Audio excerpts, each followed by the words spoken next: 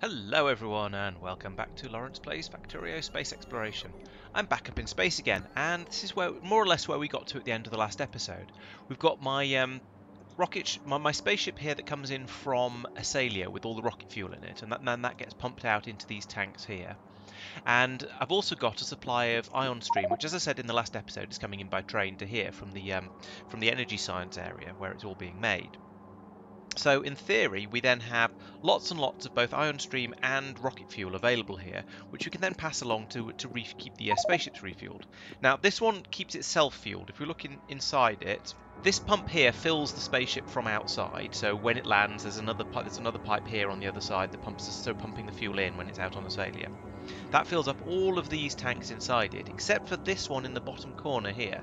That one, as you can see here, there's an additional pump that's pumping fuel from this tank into this pipe, which feeds this tank and also the engine.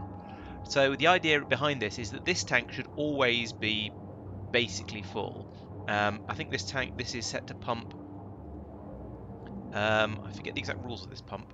Let's have a look.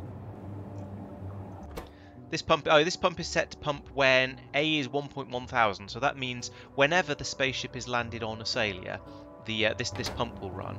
And so while the ship fuels up on Aesselia and fills up all of these tanks, it will also pump fuel into this tank to make sure that this one is full before it takes off.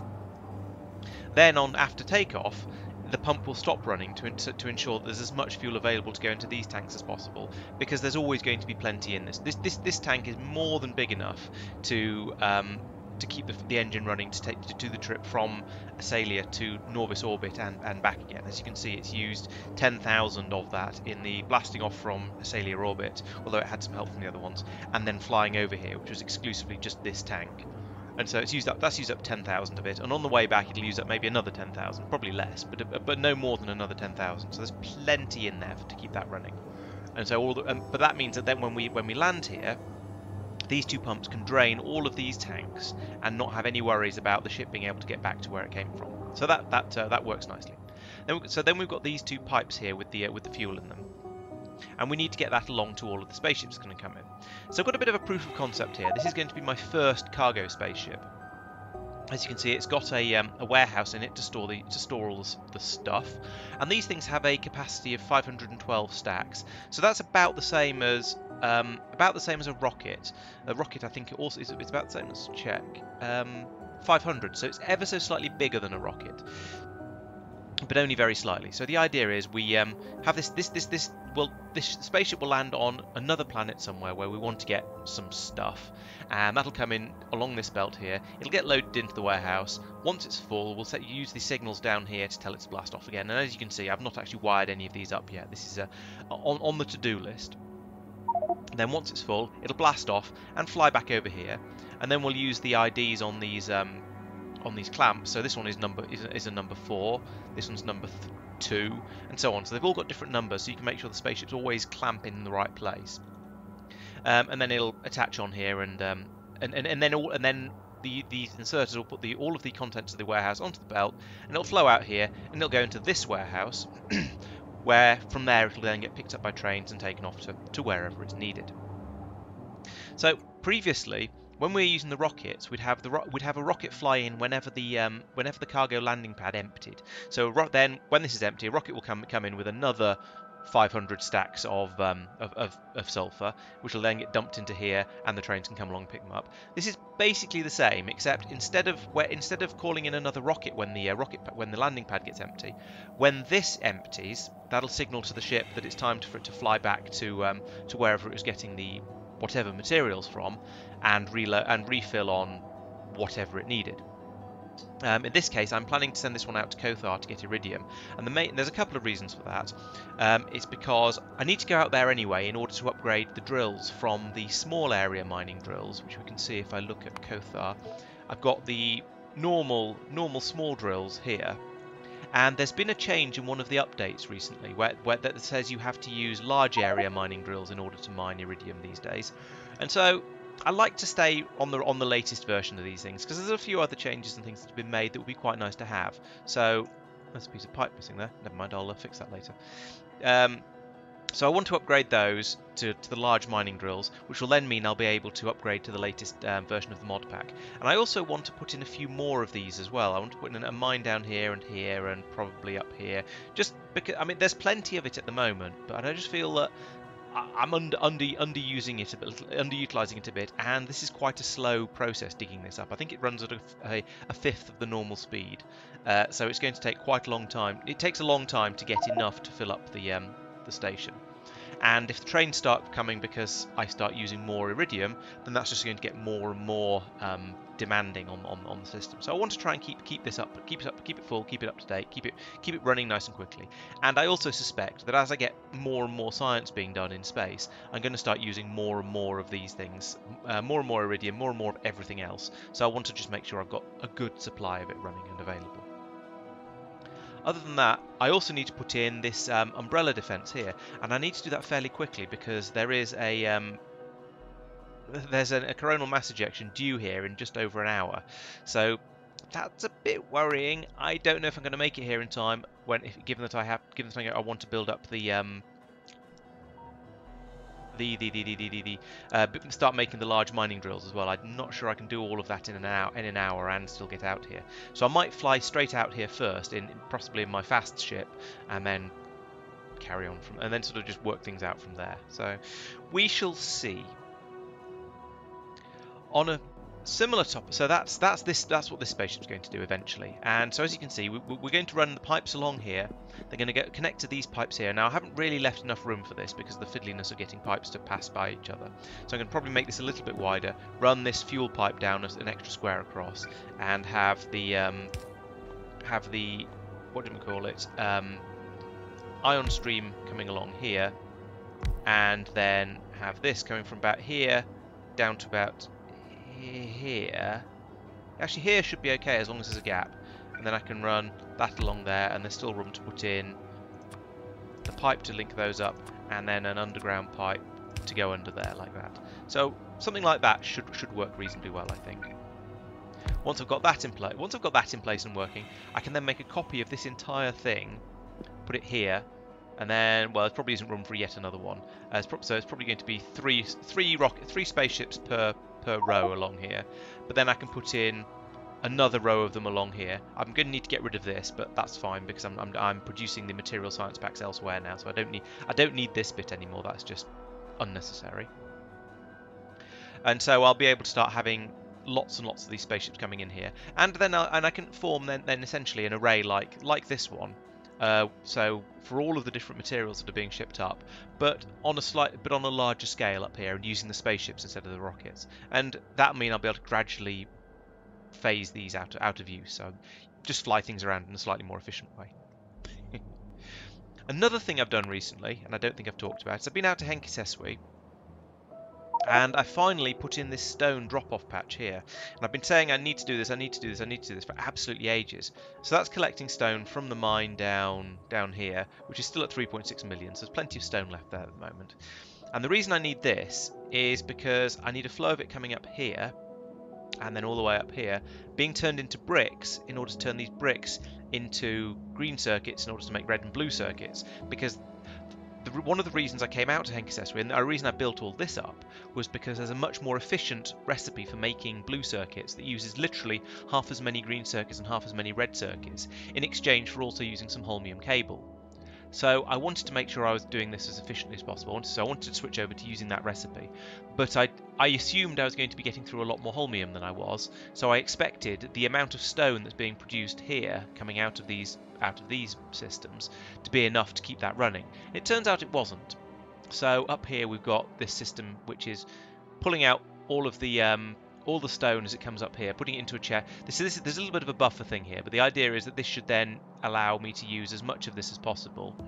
Isn't a great design, to be quite honest with you. Maybe if I do this as well, we'll feed in a bit more on the other side. And that'll, I don't know, it hasn't really made any significant difference.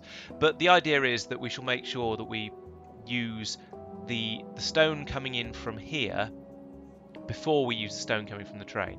At this point, we've run into a bit of a backlog, and I might need to turn some of it into sand. I don't really want to, but I might have to. We'll have to keep an eye on this and see how it goes later, because I don't. Yeah, it's.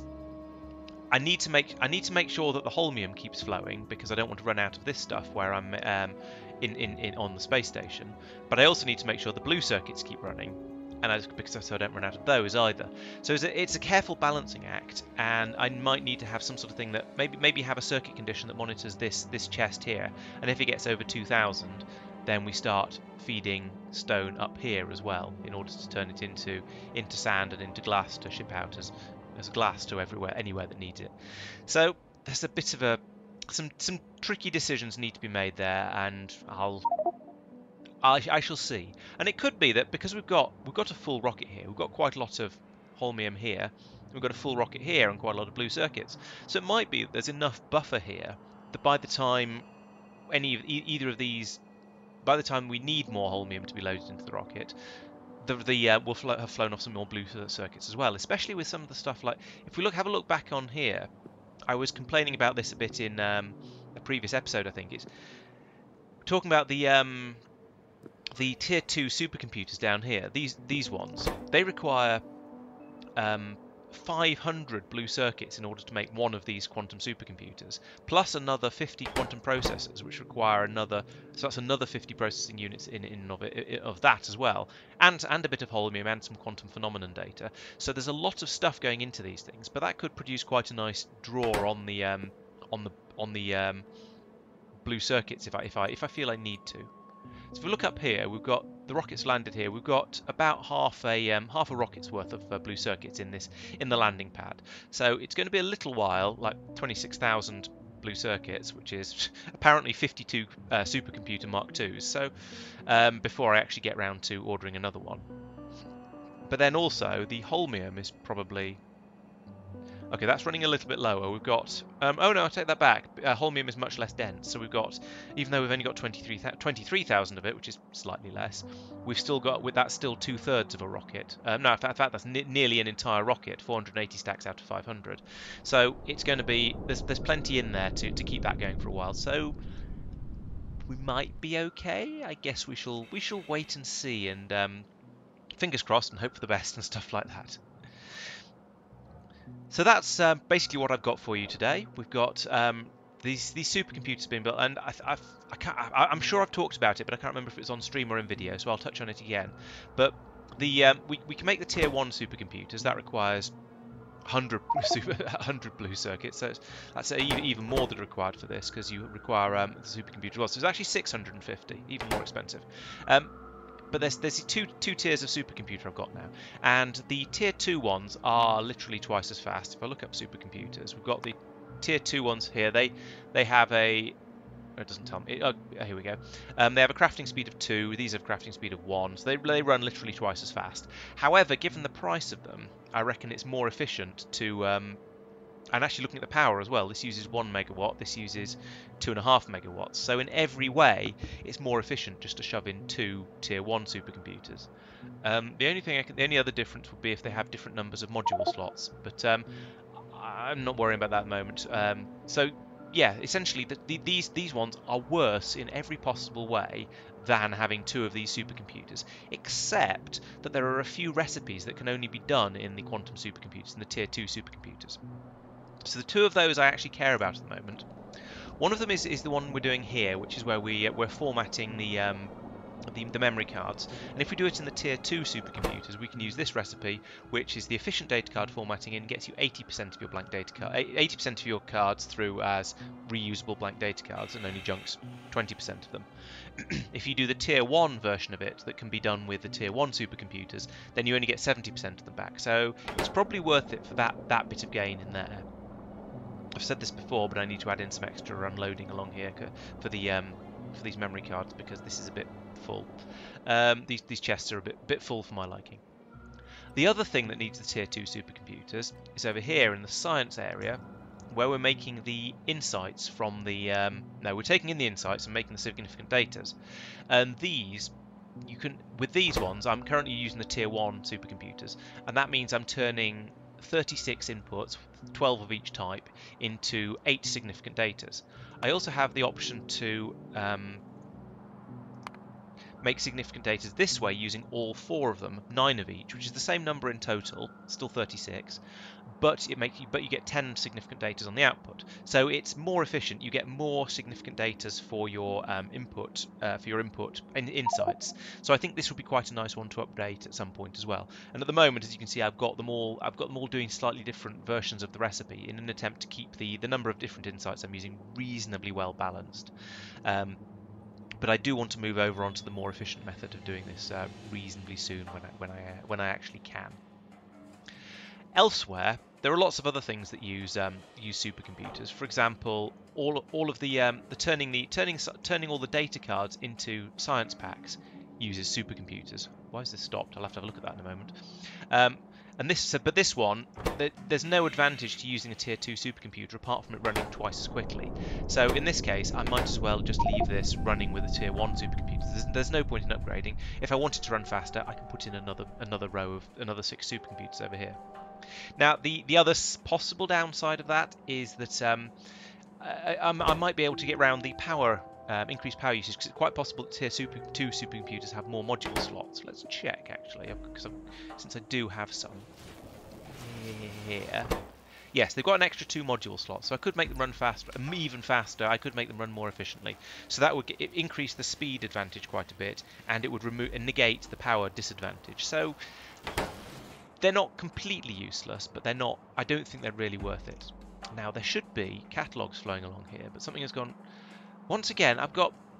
Is it the same? Yeah, this place. There's something going wrong here. I don't know what it is, but this particular sub-factory keeps overfilling on thermofluid, and I don't know why. There's no. For some reason, it just keeps getting to the point where there's just too much in here. I've obviously got the wiring, the balance wrong somewhere, but I don't know how. So along here we've got all of the. I've actually not linked up all of these. Let's do that. But this shouldn't. Oh, maybe it did matter. Oh, maybe when I didn't link that tank up. But all of these are linked together. We've got 114,000 thermofluid, only subtracting 10k from it, and yet we've still got. I don't know what's going on here. Why this is happening? Do I have tanks? I do have tanks. I do have tanks. Let's go over and sort that out, because this is frustrating, very, very frustrating, and I don't know why it keeps happening. What if I put in storage tanks on some of the other types of thermofluid, the really cold ones?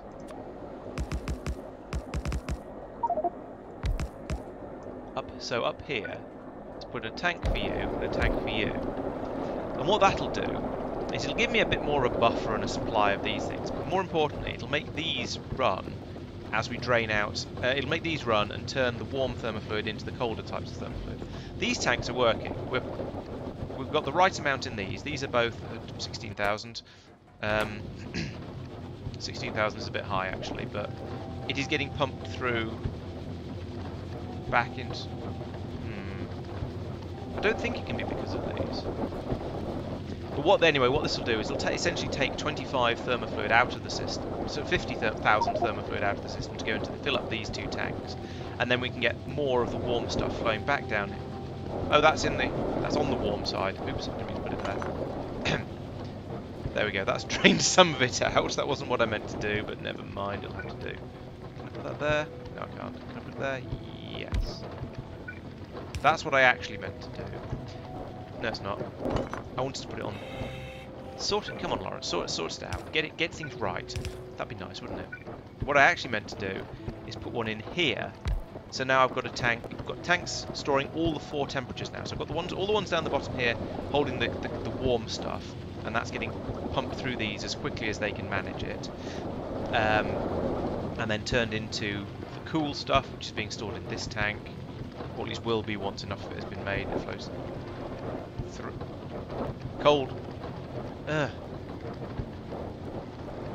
So we've got warm stuff being stored in these tanks down here, and being kept topped up by the trains as and when necessary. That's going into these. These are all chilling it down to cool thermofluid that's going on into here and being stored in these tanks. So at the moment we're now draining out of these tanks just to make sure we try and keep the whole thing reasonably balanced. It's then going in through these ones that turns into cold thermofluid. There's not very much of that. That's getting used up as quickly as it's being produced by these ones that are making it into super chilled thermofluid.